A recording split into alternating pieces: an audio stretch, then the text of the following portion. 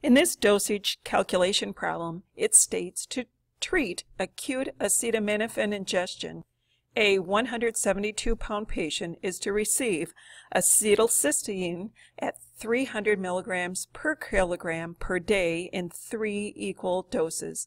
How many milliliters will the patient receive per dose? To answer the question, our answer will need to be in milliliter per dose. We'll set that as the goal. To begin this pharmacology problem, we'll start with the doctor's orders. The doctor's order for this medication is based on the amount of weight. To determine the amount of medication, we will begin with the patient's weight, shown here as a fraction with a denominator of 1. The weight, however, is in pounds, and the medication is based on the weight in the metric unit for weight of kilograms. So our first step will be to convert from pounds into kilograms. To do so, the conversion fraction needs pounds in the denominator. If we consult a conversion table, we will find there are 2.2 pounds equal to 1 kilogram. Taking these equivalent values, placing 1 in the numerator and the denominator, gives us a conversion fraction with a value of 1. It allows us to cancel out the current unit of pounds since they're common to the numerator and the denominator, giving us a value of 1. We have the weight of the patient in kilogram. To determine the amount of medication then, we'll multiply it by the doctor's order given as 300 milligram per kilogram per day. This allows us to also cancel out the common factor of kilogram since they have a value of 1. We have the medication in milligram per day. Our goal is to convert this into milliliter.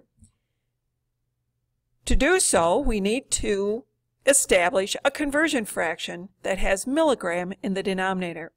If we look at the medication on hand, we see that there are 200 milligram per milliliter.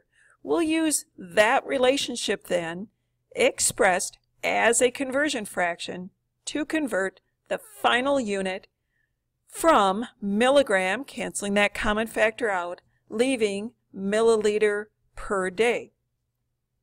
One step is left. We need to eliminate day. We'll place day then in our next conversion fraction, and in the problem it states that this medication should be administered in 3 equal doses.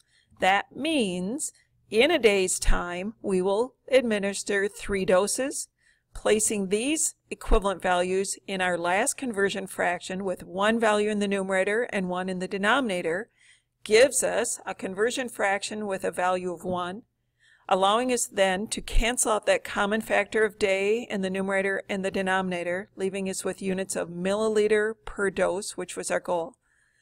We're left then with multiplication of these fractions for a new fraction, and simplifying the last step, we'll divide numerator by denominator to give us a final value of 39.1 milliliter per dose.